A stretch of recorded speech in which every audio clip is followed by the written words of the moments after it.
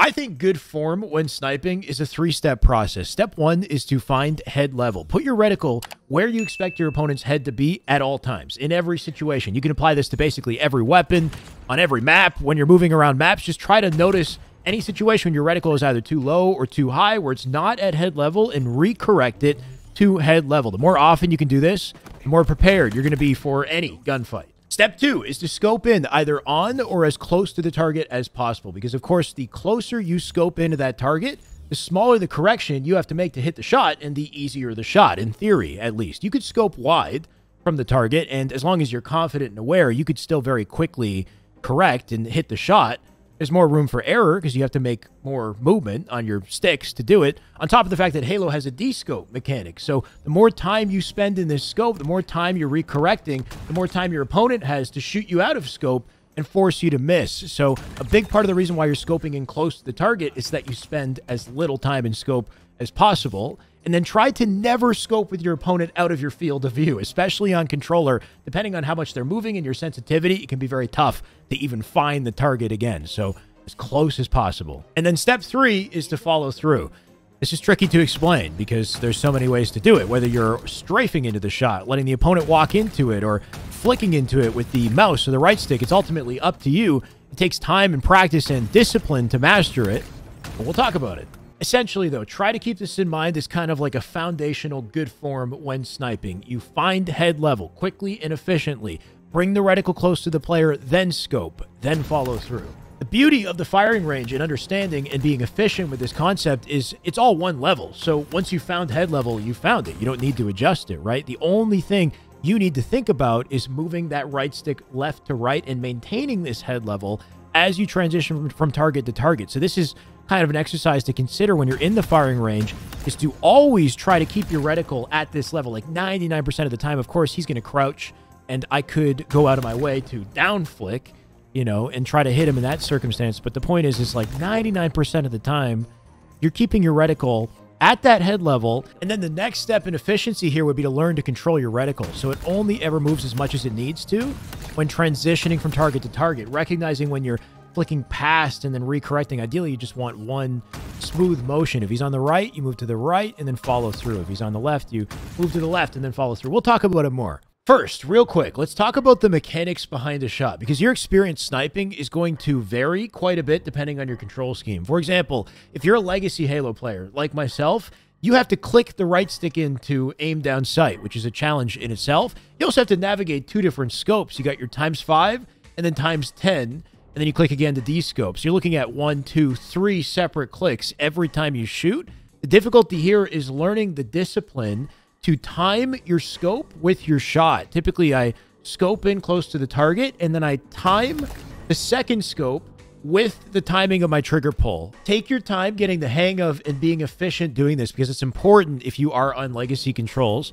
Click once for scope, and then you're clicking and shooting together at the same time. There's a micro movement. If you do move your right stick, you're moving it the instant before you click and shoot together, and then you click again to leave scope. So it's kind of like a double click that's triggered after you time the click and the shot together. It's complicated. You can also quick scope into a shot by clicking and shooting together for the first scope as well, which is more challenging. You're going to want to use more of your left stick to line that up, because once again, it's very difficult to swing into a quick scope with the right stick and be perfectly accurate with it, because you don't quite have that same flexibility that somebody would have with LT aim. If you're scoping with left trigger or holding right click with a mouse, this process is like a joke by comparison. It's just so much easier. It's effortless to just pull the left trigger, go in and out of scope. You don't have to worry about that clicking motion with your thumb as well. So you have full right stick control through the entire follow through of the shot. Like if you're a legacy Halo player, just try this for a second in firing range, switch to LT aim, just try sniping. It's actually crazy just how much flexibility you have once you get the hang of it. So there is definitely an advantage here if you want to embrace it. I know that there's been a new wave of young up-and-coming players that are cracked with LT aim. You don't have to make the switch. I haven't made it. Most top pros still play the legacy way as well.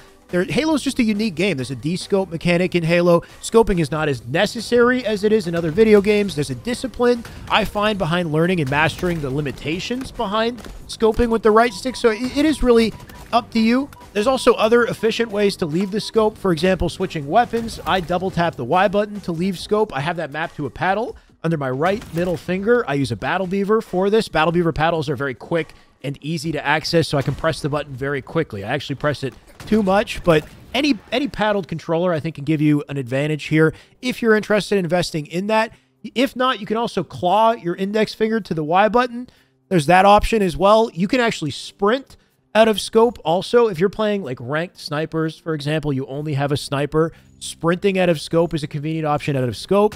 You can reload out of scope. You can also melee out of scope, not as useful, but there's a variety of ways to kind of get out of scope. Or, you know, I've been asking for this for a long time, but 343, if you could just disable the ×10 scope, please let us disable it, because it's just not necessary. Like 95% of the time, we don't even use the ×10 scope, right? So if this was just gone, then we probably wouldn't even have this issue. It would just be one click in, one click out, but, you know, add it to the list. Basically, there's a lot of nuance here, mechanically speaking, behind the shot itself. Even with LT-aim, it can be convenient to be able to quickly switch weapons and reload in between shots. And we'll get to that later. Let's talk a bit about the follow-through once again. Similar to how there's 3 steps to good form when sniping, I'd say there's 3 main ways to approach the follow-through to sniping as well. What you're doing with your left stick, your strafe, what you're doing with your right stick, your aimer, and then what the player is doing, your acknowledgement of how the player is moving and working around their options. So left stick, first of all, try to intimately understand all 3 of these things when you're practicing in the firing range, because they're all kind of simply laid out in front of you. Left stick is sort of the foundation of your aim. It's a great way to make micro adjustments in your aim for very little effort. Any big movement on the left stick is a pretty small effect on the reticle. So just get the hang of walking into shots. That's the beauty of the firing range, is once you've set head level, you can just walk yourself into the shot with the left stick and just understand the power that you have and precision that you have in aiming with the left stick. Left stick is also very useful in connecting from target to target. For example, if I kill one player on one side of the screen and there's a player on the other, and I flick, but I sort of underflick to the target, I can use my left stick to connect closer, so I'm in a more comfortable range to make the final connection, if that makes sense. So I get a kill, and then I flick with the right stick to the general location of the player, and then use the left stick to do the fine-tuning so that I'm ready for the follow-up shot with the right stick after, because you want to make sure you're very precise with the directions you kind of hit with that right stick. The left stick is giving you time and space to do that fine-tuning, and your sticks are kind of working together to give you the most, you know, comfortable, convenient shot to land. Using the right stick and flicking into a shot is tricky and more deliberate. It requires practice, understanding of your sensitivity, and intention. Similar to what I talked about in my previous aim video, this idea of seeing the shot before you fire the shot, kind of seeing the target's head, the distance from your reticle, and seeing what that follow-through kind of looks like and feels like in your mind, and then kind of following through confidently the instant afterwards. And I'm also using my left stick to set that flick up in advance, and I know what it feels like depending on the range, like in my mind, just based off the experience of doing that, if that makes sense. You kind of just go through the motion of a lot. And once again, for this exercise, because you've already set head level, you're also limiting the direction you need to flick to strictly left and right. So it kind of makes it easier to know what to expect, because you've kind of limited what you need to do. Like, you're only ever flicking it to the right and to the left. So if you're really kind of limiting things and taking it one step at a time, I think you can get really consistent, really fast at developing this. And then make sure you consider what the player is doing, and that will guide your stick movement. So for example, these players are just walking left and right. Because I know this player is walking to the left, it's always a good rule of thumb to set the reticle ahead of the player and let them walk into it to make the shot as easy as possible for you, right? So it's at head level, set it in front. This is giving me time and space. If I want to move the right stick, I can, or I could just let them walk straight into it.